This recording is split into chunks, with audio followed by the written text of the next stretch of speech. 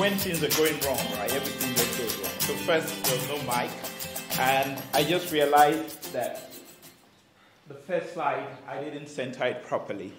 Stupid. The sermon is a bit to one side. So, I hope that's not how it's going to turn out today.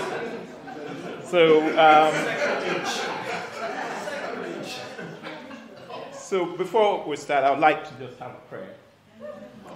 Father, Lord, I just want to thank you for this moment, this opportunity to share the thoughts you've put on my heart, Lord. I pray that you should please open everyone's heart to listen. I pray that you should guide me and let the words come out as you want them to, Lord.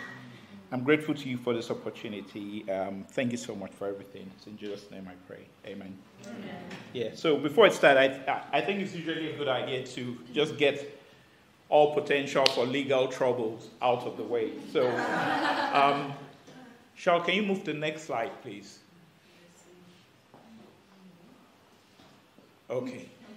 Actually, okay, maybe it's the screen. It's probably not my fault, okay? Yeah, I think... Yeah. Okay, good. It wasn't my mistake. So, 2 years ago, in the middle of the pandemic, I started listening to a lot of sermons online, and I came across a sermon that I thought was very relevant at the time, and it impacted me a lot. But after I listened to it, I thought it was relevant not just for that period, but also just for life in general. And I told myself that the first time I'll have an opportunity to share, I was going to share those thoughts. So I've waited for this for about 2 years, right? So I'm hoping it works out well. But the reason why I'm making the disclaimer, first, because I would like to give credit to the person who gave the sermon. It's a pastor called Sarah Jakes, and I think it's important to give credit. And then the second reason for the disclaimer is that in case you're watching videos on YouTube and you come across a sermon with the same title, I think it's important you don't leave a message accusing them of stealing this idea from me. That's probably the idea. So now that we've got that out of the way, next slide, please. So everything must go. So that's the title of the sermon for today. Now, from time to time, we see this sign on the high street. It's one that really triggers a lot of emotions. It's one that pushes people to spend a lot of money. And you normally have arguments that maybe some stores affect the prices and make more profits and the margins are not as big. But that's not relevant now. What I wanted to talk about was the reason, the motivation behind this.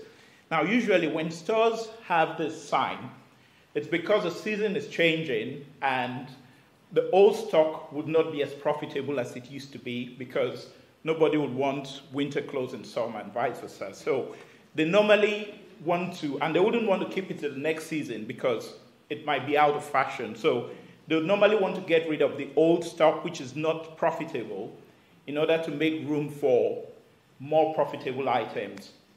And the question I have for us this morning is, what if as Christians we could live our lives with this type of attitude?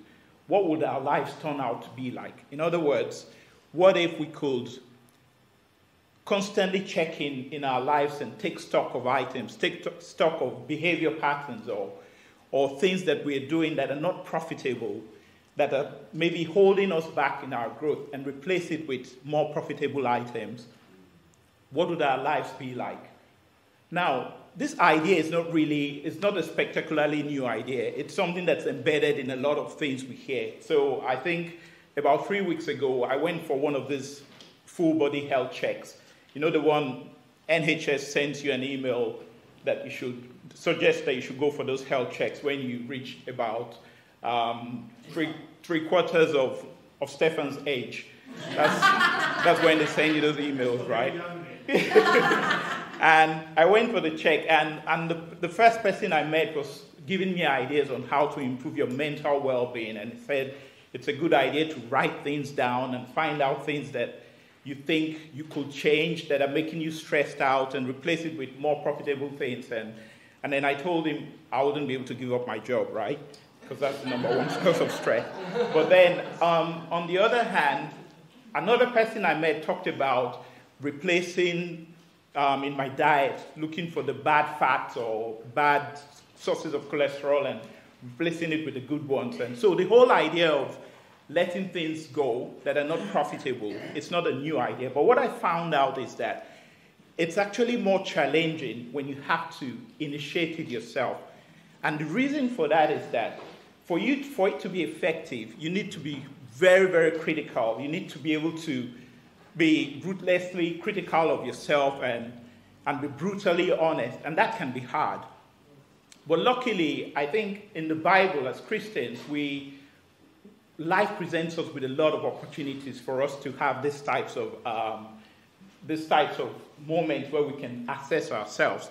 And I'm going to look at a few examples of that today.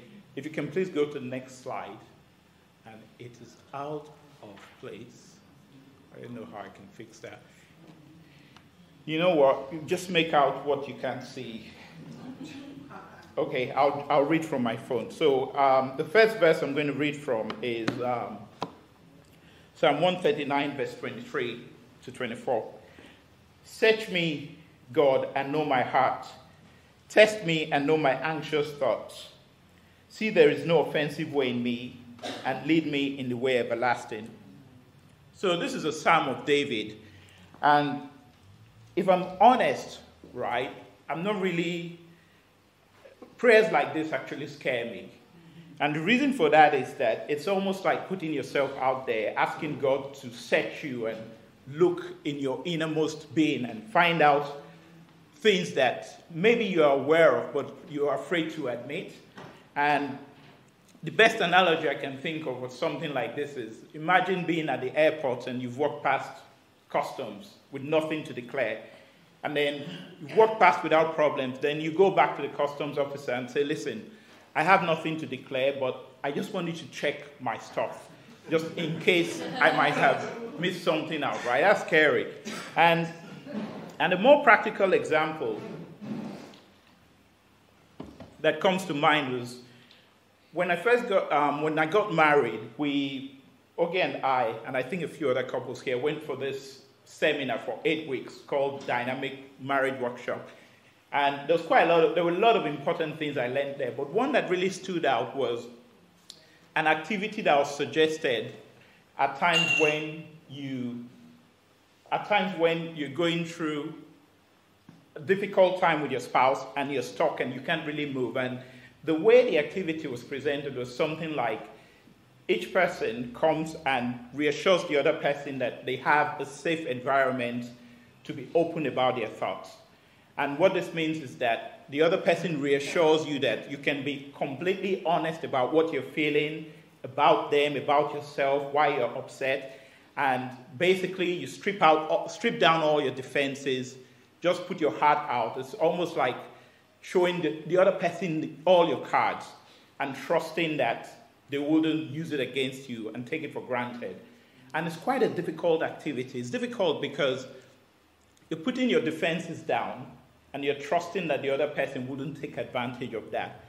And for both parties, it's hard because they might reveal things about you that are scary, things that you're particularly not proud of, and you get it raw in an honest fashion. So it's one of the reasons why, for me, if I think of this prayer, it's difficult with your spouse searching you, but for God to search you and find all the parts of your life, it seems a lot more scary. And even more scary is that if God were to answer this prayer, right, He's not going to send you an email with a list of items you need to change. Okay? It's most likely going to be, He will put you in situations where those weaknesses will be revealed, and that can be scary. So, when I became a Christian, I think about 23 years ago now, and I told my dad that I'm now a Christian, and I explained what it meant to him. And my dad told me he was really worried for me for that decision. And he explained that the reason why he was worried was that in his life, he's experienced that people who have higher faith would normally face more difficult challenges. And that since I was starting out life, I had just finished university, I was going to start my career. He felt that the decision to become a Christian was deliberately taking steps myself that would make it hard for me to settle into life. Now, I had some opinions on that, right? But I'll talk about it later. So I think there's a good time where I'm just going to call on Nathan to please come up to read the main verse for today. Now Peter was sitting out in the courtyard, and a servant girl came to him. "You also were with Jesus of Galilee," she said. But he denied it before them all. "I don't know what you're talking about," he said. Then he went out to the gateway, where another servant girl saw him and said to the people there, "This fellow was with Jesus of Nazareth." He denied it again with an oath, "I don't know the man." After a little while, those standing there went up to Peter and said, "Surely you are one of them. Your accent gives you away." Then he began to call down curses, and he swore to them, "I don't know the man." Immediately a rooster crowed. Then Peter remembered the word Jesus had spoken, "Before the rooster crows, you will disown me 3 times." And he went outside and wept bitterly.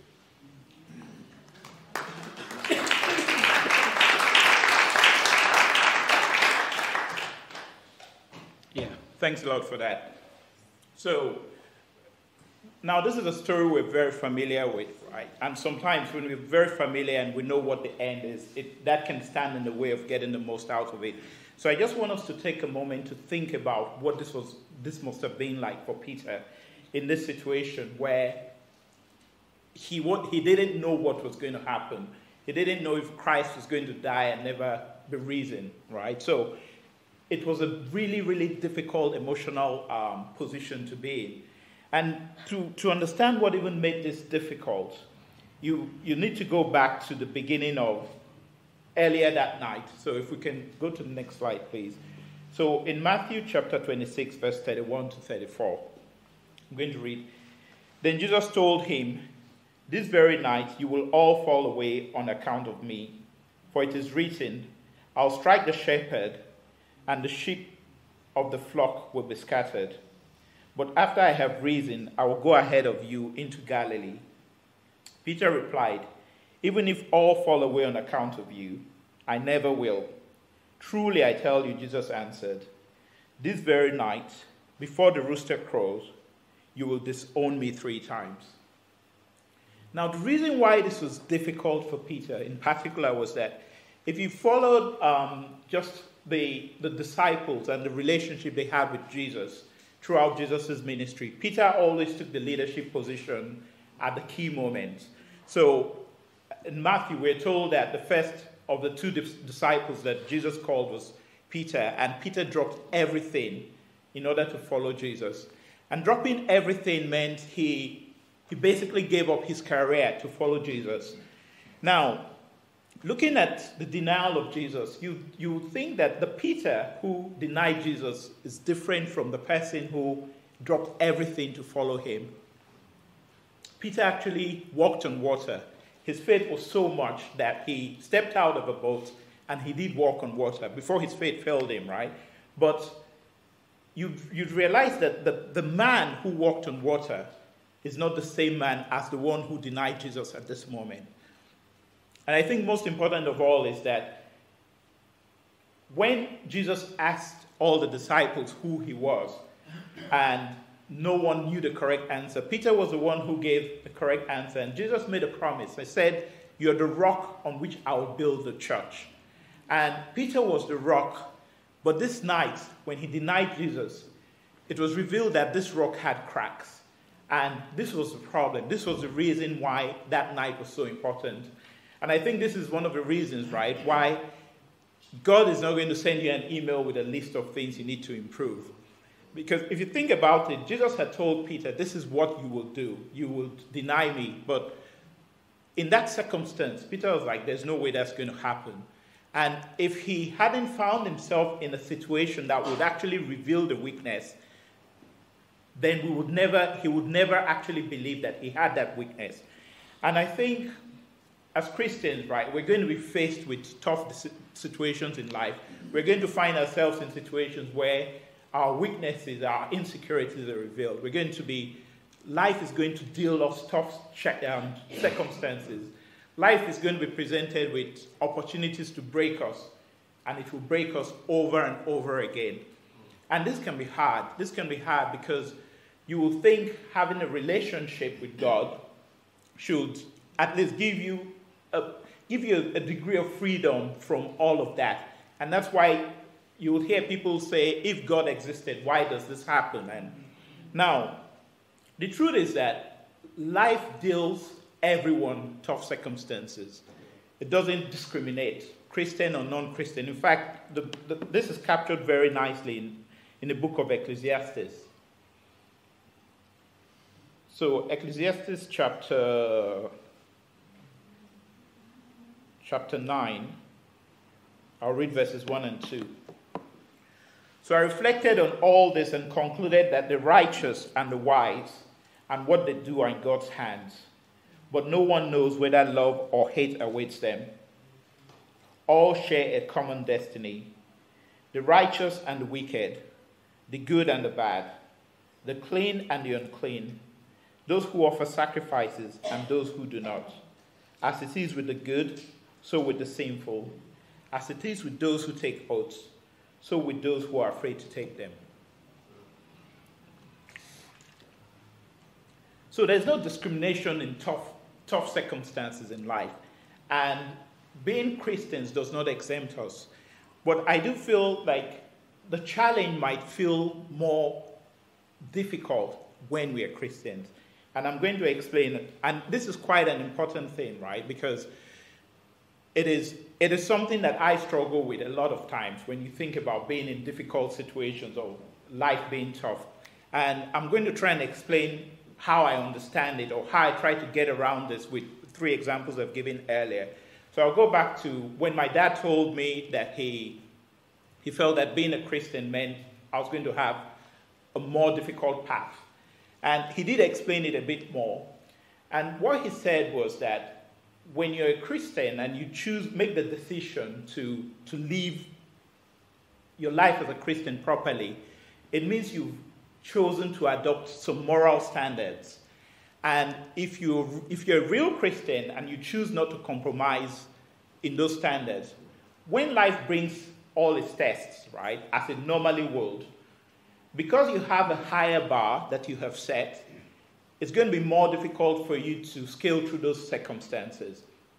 And that is what actually played out a few months later. So I had just graduated from school, like I said. So I had a job, my first job. It was with a small family-owned business where, understandably, my boss wanted to grow his business. So he wanted to know what each person was doing. So I got an interview for a different job, which was like my dream engineering job to start my career. And when it was time to go for that interview, because he managed everything so closely, I knew that if I told him, if I took vacation, he would want to know why, right? And I knew that because I had become a Christian, I didn't want to lie to him. So I called my dad and I'm like, okay, what can I do? And my dad was like, okay, not to say I told you so, right? But it would actually be easy for me to call your boss and just tell him, I need you in our city, and he will understand because they were about the same age. They said, but I'm not going to do that because I know that will be compromising your standards. And he didn't. And then I did go for the interview and I got fired from my previous job. And so I was out of work for about 3 months. And it would play out that life was actually difficult because of that decision.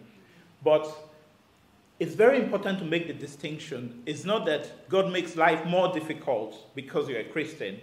It's just because the bar is higher. And if I try again to use a second example of the marriage workshop I went for, in the context of a marriage, having faith would be similar to trusting the other person, trusting your spouse that if you were to strip down your defenses, if you were to come to them naked with all your insecurities, having faith would mean trusting that they wouldn't take you for granted and they wouldn't use it against you and they would they would understand in that circumstance. And now, when you do that, it's a difficult thing because the conversations you're going to have, if each party is playing fairly, will be extremely difficult conversations because this will be the conversations at the core of your personality. Mm-hmm. So in my own case, I was 34 years when I got married, right? So it meant that those discussions would be discussions that challenged behavior traits I had built over 34 years. It meant that it was going to be a conversation where you'd have the humility to say, okay, this is not, I've always been like this, but I could change. Sometimes it can be a case of, well, this is who I am, deal with it, right? But having faith in that context means you trust the other person and each person plays fairly and you will have more difficult conversations. But the more the difficult conversations you have, the less you'll need to have those difficult conversations. So in the short term, it means you're going to have a more difficult path if you have faith in that context. Now, the alternative to that, which would be akin to not having faith, would be, okay, I want to be honest, but I know he can't take it, or I know she can't take it, and that is just going to cause more strife. So it's better to just let it slide, sweep it under the carpet. And in the short term, things are rosy and more things are getting swept under the carpet. But the more things you have under the carpet, the more difficult it becomes to walk on the carpet because you're going to have bumps, okay? And eventually there will be no space under the carpet and then things fall apart. So in the short term, having faith would mean a more difficult journey, but I think the long-term rewards would seem much better. And finally, if we go back to Peter, one would argue that Peter had the most difficult, he suffered the most emotionally in this whole encounter of Jesus getting arrested. And the reason for that is that Peter always put himself forward. He pushed more than every other person. In the Transfiguration, he was the one who wanted to build a tent for Moses and Jesus to stay, okay? He was the one who walked on water. Now, Peter was the one who, that night, stepped up and said, I'm not going to let you down. He was the one who cut off the ear of one of the people who came. So he was deeply invested in this emotionally. And if you think about it, he didn't run away like every other person. He actually went some distance with him. So his emotional involvement was deeper, and this is why it must have been a lot more difficult for him. It must have been a lot tougher. And I do think he had all the right intentions. When Peter said he was going to go the distance, I believe he meant it. When Jesus said Peter was the rock on which he would build a church, I believe that he meant it as well. But Jesus could see that there were cracks, and for that to be fulfilled, he had to go through that night. And in the same way, when we're faced with difficult situations, it is important, difficult as it might seem, right? I think it is important if we can look for moments of clarity where we could find out how we can take something positive, or maybe, I wouldn't say take something positive, look for learning opportunities. I think there could be some value in that. And I believe that Peter did just that. And the reason why I say that is that if we go to the next verse.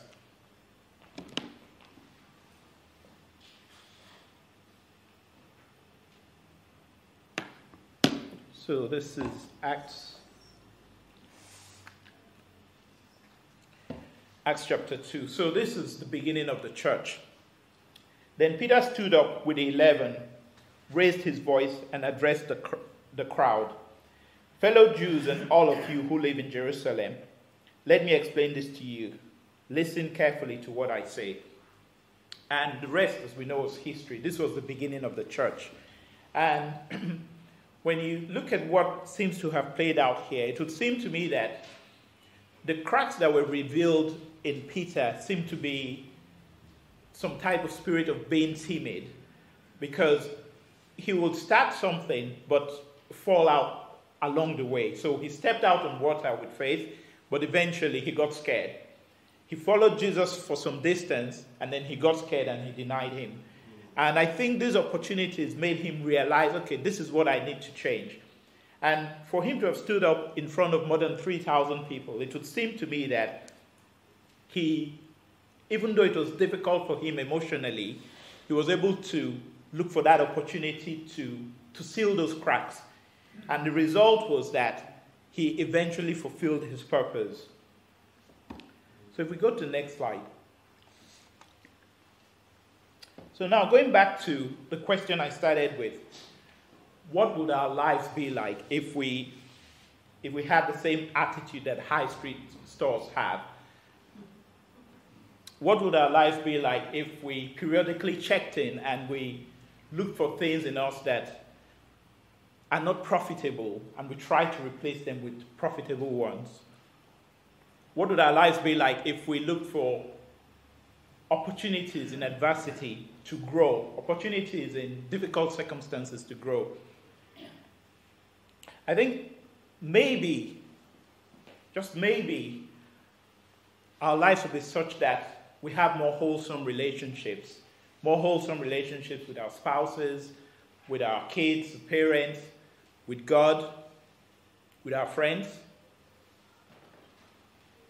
Maybe it would mean that we'll better be able to look for opportunities in adversity, and just like Peter, we would get to the point where we'd finally realize our true destiny, or maybe not. The truth is, I don't know. But I do believe that from the text we've read, from the verses in the Bible we have looked at, it would seem to me that the former is more likely the case. Thank you so much for listening.